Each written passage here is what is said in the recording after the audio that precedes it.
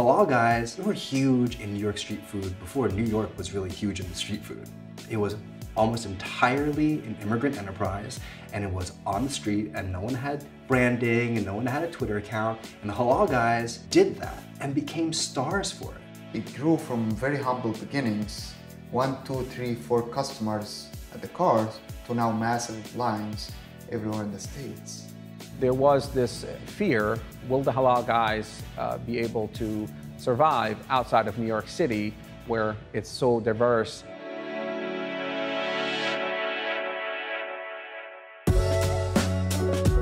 If you ever went to the cart at the corner of 53rd and 6th in Midtown Manhattan, like deepest, darkest Midtown, like, you know, office buildings everywhere, there would be a line that would stretch literally 100 feet.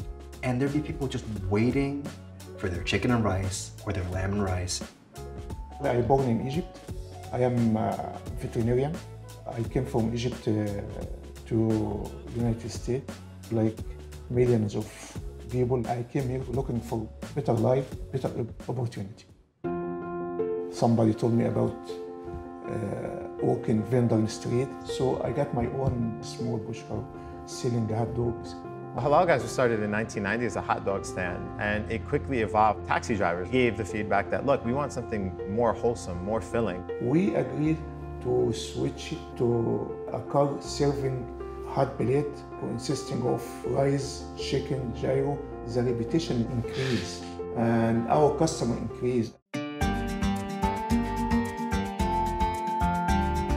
Gyro is ground meat that's stacked and put onto a spit that then rotates with heat on it that we slice into thin slices and then cook on our griddle to finish it off, and we serve it piping hot in either a sandwich or on our platter.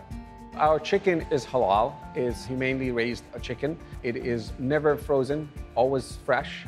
We get the chicken and marinate it between 12 to 24 hours with our spices, and then it gets cooked.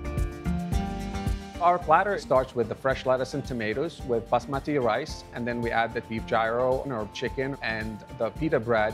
We have different toppings that we can add to the platter, like green peppers and onions and jalapeno and hummus baba ganoush. But what most people are gonna want is the delicious white sauce. The white sauce is just unbelievable. Nobody can replicate it. That damn white sauce, that is so good.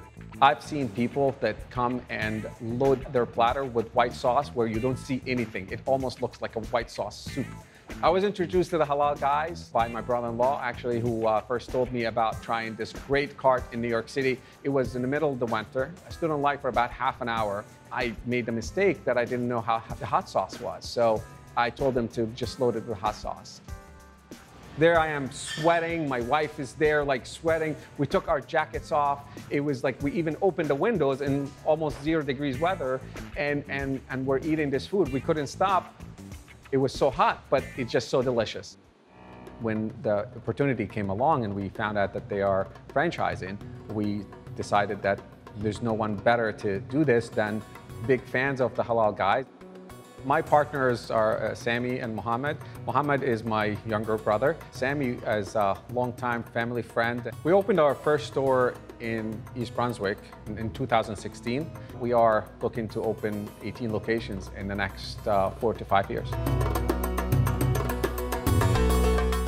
I used to come every summer, early 2000, to work at the cars. I worked at every position of the car, from grill man to servant line to prep to cleaning the streets, everything you can imagine. So I used to experience seeing people from every different nationality stand in line for a plate of food. It was just something mind-blowing for me, and as I was young, I was in 16, 17 years old at that time. Middle Eastern food really is just starting to gain traction, and so Halal Guys really sees that opportunity. I love the fact that this was a way for Middle Eastern people to share their culture, to share their food with other people. Good food breaks the barriers between the people. About 90% of our customers now, they are not Muslim. America has a really weird and complicated relationship with Muslim people from all over the world. To have a chain of restaurants that is spreading nationwide, that people love, and to have the word halal right in the name of that restaurant. It's saying, in no uncertain terms, that we're your neighbors, and we live here just as much as you do, and we love it here just as much as you do, and we are trying to make the most of our opportunity just as you are. I was born in Saudi Arabia to Palestinian parents. I hope for my children to be able to have the choice that I didn't have when I grew up as an immigrant, and the struggle that we had coming here. I'm hoping to build a better life for them and more stable life with this business and with the franchise. I work on the car till 2008, taking care of everything from A to Z. Every day I was scared. Every day I was more pressure on me, thinking what this day gonna pass. Our cars became one of New York City landmarks, and that's very cool. This is the result, you know, when you do something and you love it, you're gonna find a good result.